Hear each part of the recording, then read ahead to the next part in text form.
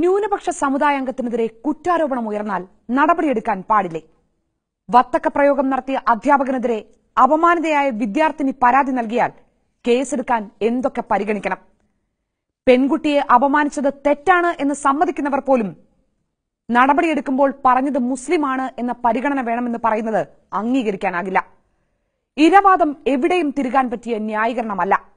പിന്തുണയ്ക്കാനാകില്ല എന്ന് മാത്രമല്ല, ഈ ഇരട്ടത്താപ്പ് ശക്തമായി ചോദ്യം ചെയ്യുകയും ചെയ്യും. ഫാറൂഖ് ട്രെയിനിംഗ് കോളേജ് അധ്യാപകനായ ജൌഹർ മുനവർ പെൺകുട്ടികളുടെ വസ്ത്രധാരണത്തെക്കുറിച്ച് നടത്തിയ പ്രയോഗം ശക്തമായ പ്രതിഷേധം നേരിട്ടതാണ്.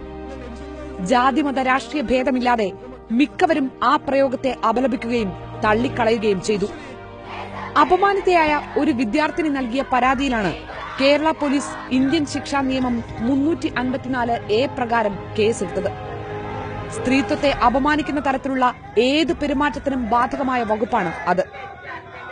ആ പെൺകുട്ടികളൊക്കെ അവസ്ഥ എന്തെന്ന് പർദ്ദ ഇടുക കേട്ടോ, കുട്ടികൾ അടിയിലിടിയ ലെഗിങ്സാ, എന്നിട്ട് ആ പർദ്ദ ഇങ്ങനെ കയറ്റി പിടിച്ചിട്ടുണ്ടാവും അത് കാണാൻ വേണ്ടി. നിങ്ങളൊന്ന് ആലോചിച്ച് നോക്ക്, ഇതപ്പത്തെ സ്റ്റൈല്. പർദ്ദ ഇങ്ങനെ കയറ്റി പിടിച്ചിട്ട് ലെഗിങ്സ് നാട്ടിൽ കാണിച്ചെടുക്കുക. മഫ്തന്റെ കാര്യം പറയും വേണ്ട, ഇപ്പൊ മഫ്ത കുത്തല്ലല്ലോ ഉണ്ടോ? ഇപ്പൊ ഒരു ഷാൾ എടുത്താണ്ട് ചുറ്റല 32 സ്റ്റെപ്പും ഉണ്ടാവും, 25 പിന്നും, വല്ല ഇടിയൊക്കെ വെട്ടിയാൽ 5 പ്രശ്നം ഉണ്ടാവും. ഇപ്പം വന്ന സ്റ്റൈലാ. എന്നിട്ട് അതിങ്ങനെ ദീ കൂടി അങ്ങോട്ട് തൂക്കി ദീ കൂടി അങ്ങോട്ട് കെട്ടി ഇവിടെ ഫുള്ള് കണ്ട് കാണാം.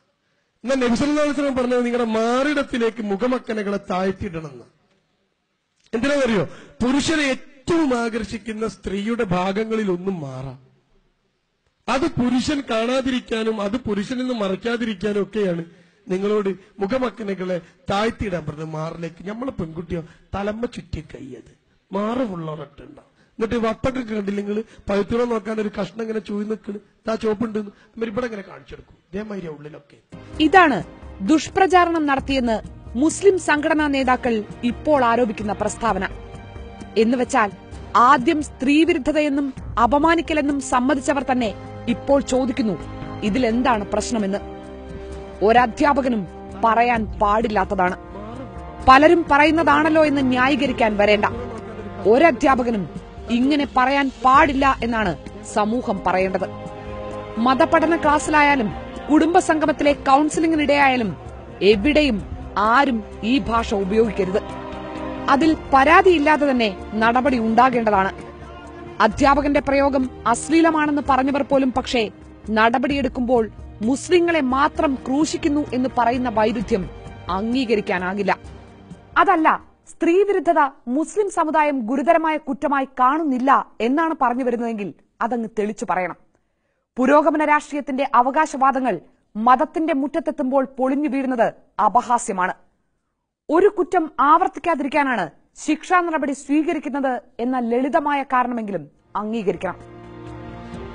354A പ്രകാരം കേസെടുത്തത് ശരിയായില്ല, അതിന് മാത്രം തെറ്റൊന്നും ആ പ്രസ്താവനയിൽ ഉണ്ടായില്ല എന്നാണ് നിലവിളി.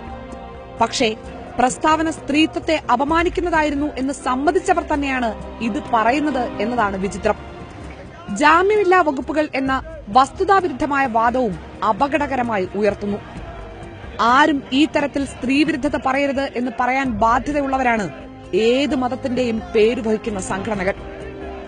വത്തക്ക പ്രയോഗത്തെ എതിർത്തവർ അശ്ലീലം മാത്രമേ കണ്ടുള്ളൂ. ആ സമീപനത്തിൽ അടങ്ങിയ കടുത്ത സ്ത്രീവിരുദ്ധതയും മതാധികാര പ്രയോഗവും മറച്ചുപിടിച്ചായിരുന്നു പ്രതിഷേധ പ്രകടനങ്ങളും. സ്ത്രീയുടെ ജീവിതത്തിൽ ഇടപെടാനും അടിമയെപ്പോലെ കണക്കാക്കി ആജ്ഞകൾ പുറപ്പെടുവിക്കാനും മതത്തിന് അധികാരമുണ്ട് എന്ന അന്ധമായ വിശ്വാസം കൂടിയാണ് ആ പ്രസ്താവനയിൽ അടങ്ങിയത്. മതത്തെ ചോദ്യം ചെയ്യില്ല, പ്രസ്താവന നടത്തിയ അധ്യാപകനെ മാത്രം ചോദ്യം ചെയ്ത് പിരിഞ്ഞു പോകാം എന്നാണ് പ്രതിഷേധിച്ച പുരോഗമന സംഘടനകൾ പോലും സ്വീകരിച്ച സമീപനം. ശരിയാണ്, ഏത് മതപ്രചാരണ സദസ്സിലും സ്ത്രീവിരുദ്ധ പരാമർശങ്ങൾ നിർലോഭമുണ്ടാകും. മതങ്ങളുടെ സ്ത്രീവിരുദ്ധത ഇതിനു മുൻപും ആവർത്തിച്ച് ചൂണ്ടിക്കാട്ടിയിട്ടുള്ളതാണ്. പക്ഷേ ആ സ്ത്രീവിരുദ്ധതയ്ക്ക് സാക്ഷ്യമായി സ്വന്തം വിദ്യാർത്ഥിനികളെ ഉദാഹരിച്ച് ഒരധ്യാപകൻ ഈ തരത്തിൽ സംസാരിക്കുന്നത് അടിയന്തര നടപടി ഉണ്ടാകേണ്ട കുറ്റം തന്നെയാണ്. മതത്തിന്റെ പേരിൽ മതപ്രഭാഷകർ സ്ത്രീവിരുദ്ധ നിലപാടുകൾ വിളിച്ചു പറയുന്നെങ്കിൽ അത് തിരുത്താൻ മുന്നിൽ നിൽക്കേണ്ടത് മതവിശ്വാസികളാണ്. അതിന് ധൈര്യമില്ലെങ്കിൽ, സമൂഹം ശക്തമായ നിലപാട് സ്വീകരിക്കുമ്പോൾ ഒപ്പം നിന്നില്ലെങ്കിലും ഇരവാദം ഉയർത്താതിരിക്കാനുള്ള ആർജവമെങ്കിലും വേണം. അതുകൊണ്ട് ഇസ്ലാം വിശ്വാസികൾ തന്നെ ഫറൂഖ് കോളേജ് വിവാദത്തിൽ അപഹാസ്യരാകരുത്. മതം അപകടത്തിലാണെന്ന് നിലവിളിക്കരുത്. മതപ്രചാരണ സ്വാതന്ത്ര്യം അപകടത്തിലാണെന്ന് കള്ളം പറയരുത്. മതമെന്നാൽ മനുഷ്യന്റെ ജീവിതത്തെ, പ്രത്യേകിച്ച് സ്ത്രീയുടെ ജീവിതത്തെയും സ്വാതന്ത്ര്യത്തെയും എങ്ങനെയും നിയന്ത്രിക്കാവുന്ന അധികാരമാണെന്ന് നിങ്ങൾ വിശ്വസിക്കുന്നുണ്ടെങ്കിൽ അത് നിങ്ങളുടെ ജീവിതത്തിൽ മതി. അത് അംഗീകരിച്ചു തരാൻ സമുദായത്തിലെ സ്ത്രീകളെ പോലും ഇനി കാത്തിരിക്കേണ്ട. ഞങ്ങൾക്കെതിരെ മാത്രം കേസുകൾ എന്ന കള്ളവും പ്രചരിപ്പിക്കരുത്. ഷംസുദ്ദീൻ പാലത്തിനെതിരെ ചുമത്തിയ അതേ വകുപ്പുകൾ പ്രകാരമാണ് ശശികലയ്ക്കെതിരെയും കേരളത്തിൽ കേസെടുത്തത്. അതും മുസ്ലിം ലീഗിന്റെ തന്നെ സജീവ പ്രവർത്തകനും പ്രമുഖ അഭിഭാഷകനുമായ അഡ്വക്കേറ്റ് ഷുക്കൂറിന്റെ പരാതി പ്രകാരം. സമുദായ വിദ്വേഷമുണ്ടാക്കുന്ന പ്രസ്താവന നടത്തിയെന്ന പേരിൽ മുൻ ഡിജിപി സെൻകുമാറിനെതിരെ കേസെടുത്തതും ഇതേ സർക്കാരാണ്. അതും youth league general secretary PK ഫിറോസിന്റെ പരാതിയിൽ.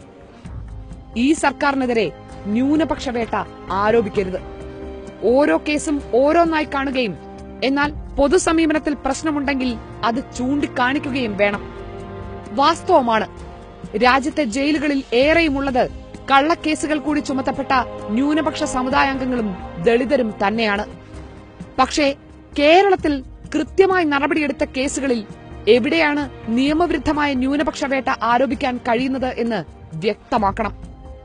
സംഘപരിവാറിനെതിരായ കേസുകളിൽ ശക്തമായ നടപടിയില്ല എന്ന് പരാതി ഉണ്ടെങ്കിൽ അത് പ്രത്യേകം ചൂണ്ടിക്കാണിക്കണം, പരാതിപ്പെടണം.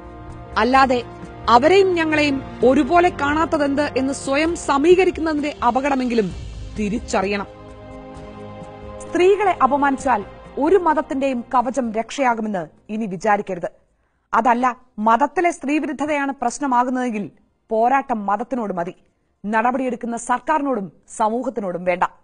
സ്ത്രീവിരുദ്ധവും വംശീയവുമായ പ്രയോഗങ്ങളിൽ നടപടിയെടുക്കാതിരിക്കുമ്പോഴാണ് സർക്കാർ ചോദ്യം ചെയ്യപ്പെടേണ്ടത്. മുസ്ലിങ്ങൾക്ക് പരിഗണന കിട്ടേണ്ടത് സമുദായത്തിനെതിരായ അതിക്രമങ്ങൾ നേരിടാനാണ്. സമുദായത്തിനകത്തു നിന്നുണ്ടാകുന്ന അതിക്രമങ്ങൾക്ക് മുസ്ലിം ഇരവാദം പരിച പിടിക്കരുത്. സംഘപരിവാറിനെതിരെ ഇത്രയും കാർക്കശ്യമില്ലല്ലോ, ഞങ്ങളോട് മാത്രം എന്ത് എന്ന ചോദ്യമുയർത്തുന്ന ഗുരുതരമായ താരതമ്യത്തിന്റെ രാഷ്ട്രീയമെങ്കിലും അത് ഉയർത്തുന്നവർക്ക് മനസ്സിലാകണം.